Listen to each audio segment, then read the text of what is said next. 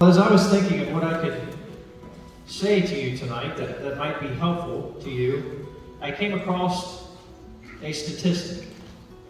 And there was a poll done that showed 78% of the population thinks that the moral values of our country are getting worse. And I think America needs a national healing. But we need healing in our schools, in our government. But we really need healing in our lives, our minds, our bodies, our families. And luckily, God gave us, and still gives us, a way that we can ask for healing. About 3,000 years ago, God made a promise to King Solomon. And it's a promise that stands today because it's a promise made to all of his people. In 2 Chronicles 7:14, the Bible says, "If my people, which are called by my name, shall humble themselves and pray, seek my face, and turn from their wicked ways, then will I hear from heaven, and will forgive their sin, and will heal their land." Amen. And with every promise in the Bible, there's a premise. There are conditions that need to be met in order for the promise to be fulfilled. There are strings, certainly, attached. And there are 4 strings attached to this promise. Very simple. One, it said, shall humble themselves, which means you admit that you're not in control. If you want healing in your life, you have to be humble. The Bible never asks us or tells us to pray for humility. But it does say, humble yourselves over and over again. Asking God to humble you is not a prayer that I would recommend you praying, because He will answer it, and it will not be very pleasant. And I would say life is a way of humbling us all. So admit that you're not in control. The second thing that this promise tells us that we have to do in order to get healing from God is to pray. Ask God for help. It's that simple. Over 20 times in the New Testament, it's commanded for us to ask. Ask, and it shall be given. Seek, and you shall find. That should give you some confidence. God wants us to ask. And I was thinking, why does God want us to ask for so much stuff in prayer? Because I think it's the only way that you'll learn how to trust Him. It's like a parent and a child. The more the child asks for something when he's hungry or he needs love and attention, and the parent gives it to the child, the more the child trusts the parent. And if you're not asking God for anything, you're certainly not trusting Him. The third thing that this promise says is to seek my face. Seek God, not a miracle. It's okay to want healing and prosperity, or 1,000 other gifts. But you just say, God, I want you. Whether I get the answer or not, I want to know you. Hebrews 11:6 says, God rewards those who earnestly seek Him. And I believe that. More than anything else, God wants you to seek Him. And it takes time. It takes investment. Any gift, any hobby, any talent that somebody has, they had to spend the time investing in order to get good at it. And it's the same way with seeking God. And the fourth thing that this wonderful promise says is to turn from their wicked ways. You just turn your attention from the world to the Word. Now, many people think of really evil stuff, terrorism and shootings and death and destruction, when they think of the word wicked. But what really is wickedness in the Bible? And it really is just forgetting God. It's that simple. That's what wickedness means. And when we forget God, we do all kinds of weird and different stuff. And when society forgets God, Well, just turn on the news and you see exactly what happens. Isaiah 17:10 says, "You have forgotten the God that saved you, and you have not remembered that God is your place of safety." So I ask, where is your place of safety? God is saying you're forgetting that He's the ultimate security in life. Not your bank account, not your husband or wife, not anything else that you hold dear. So remember these 4 conditions when you want to ask for healing.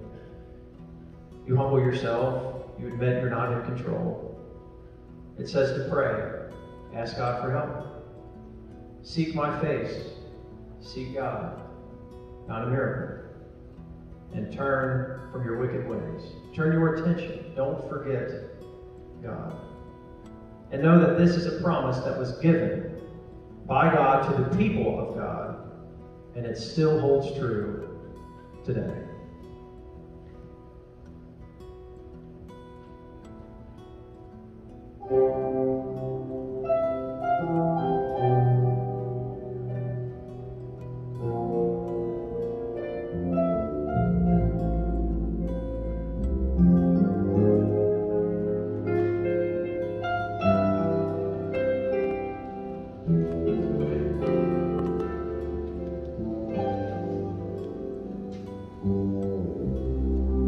If my people who are called by my name shall humble themselves and pray.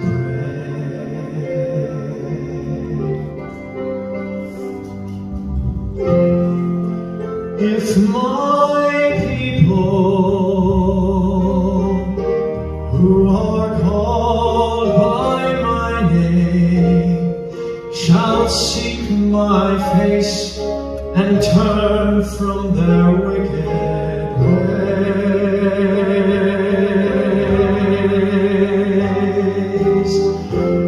then will I hear from heaven, then will I hear from heaven, then will I hear and will forgive their sin. If my people who are called by my name shall humble themselves and pray, I will forgive their sin. I will forgive their sin. I will forgive their sin.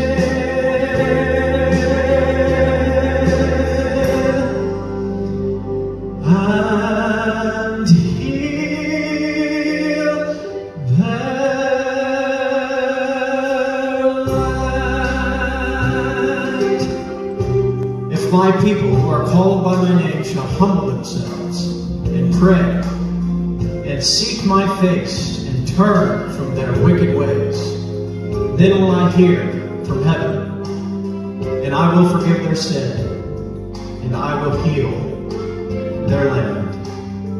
And that's a promise, my friends, a promise from God.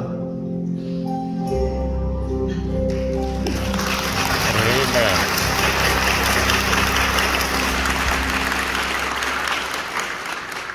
I would invite you all to take out your communion cups if you picked one up in the lobby. Man, your mouth gets dry. That's something, isn't it? I would like for us to turn our attention again to that very beginning of that verse. And it says, if my people who are called by my name, which tells me and the reader of this verse that the promise is not for everyone. It is only for the people of God. Have you accepted Christ? If you have, you are a person of God. You're his people if you know the Lord. And he has given us a symbolic gesture we perform each week to remember him and to remember our heritage as people of God through communion. The Lord Jesus, on the night he was betrayed, he took the bread. And when he had given thanks, he broke it and he said, "This is my body, which is for you. Do this in remembrance of me." Take and eat.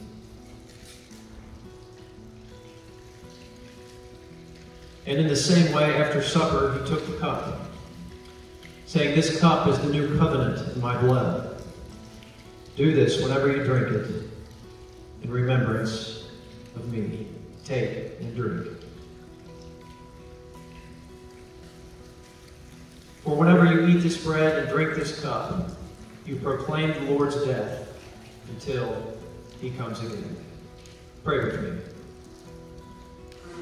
Father, we thank you to be called the people of God. We pray for healing and restoration, but most of all, we just seek you and want more of you. Fill this country. Fill our schools. Fill our lives. Fill our souls with your transformative love and grace. And in Jesus' name we ask these things. Amen.